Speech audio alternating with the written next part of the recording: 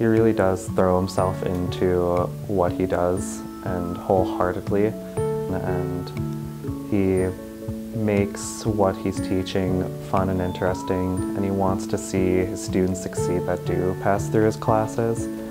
I was hired back in 1990 to originally teach a course in habitat management, and since then, 26 different courses later, I'm here at the end of my career, so long and circuitous.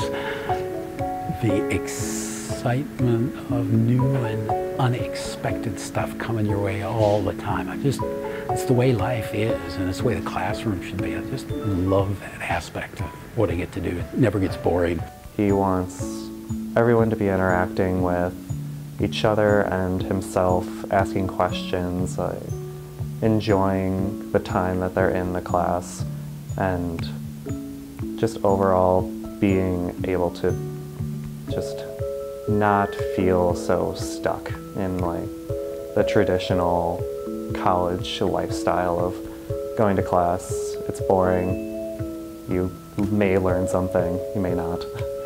It's interesting because if you're a carpenter, you get to build things, and at the end of the day you can show somebody what your day's work did.